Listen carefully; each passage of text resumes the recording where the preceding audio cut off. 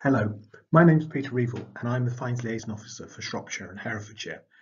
Welcome to my kitchen where I'm making this short film about a really cool Bronze Age find which was found in Herefordshire about 10 years ago and was acquired by Hereford Museum. So the fragment you can see in front of you is a very small part of a ribbon torque, a much larger neck ring. The ribbon itself is rectangular in section and it narrows down into a square section terminal, which is sort of slightly conical, which is folded back on itself. And you can see that the torque itself has been crumpled up, has been folded into several pieces. There is no decoration on it whatsoever. And as a find on its own, it's quite hard to understand exactly what the whole thing would have looked like. Hopefully this find from Hayhope in Powys explains a little bit more about how these torques work.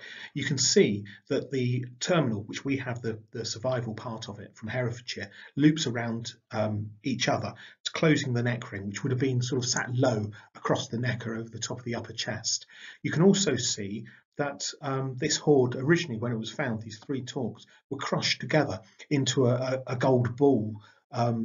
And the conservators at the National Museum of Wales have unpicked these and really remade them into the find we see today.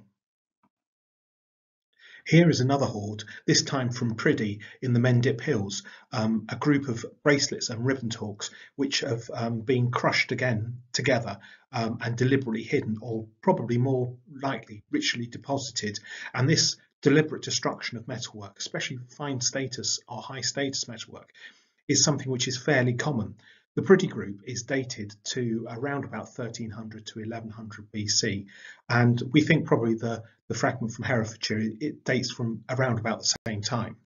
So hopefully you now know a little bit more about this very small fragment of gold and what it actually means in context for its Bronze Age history.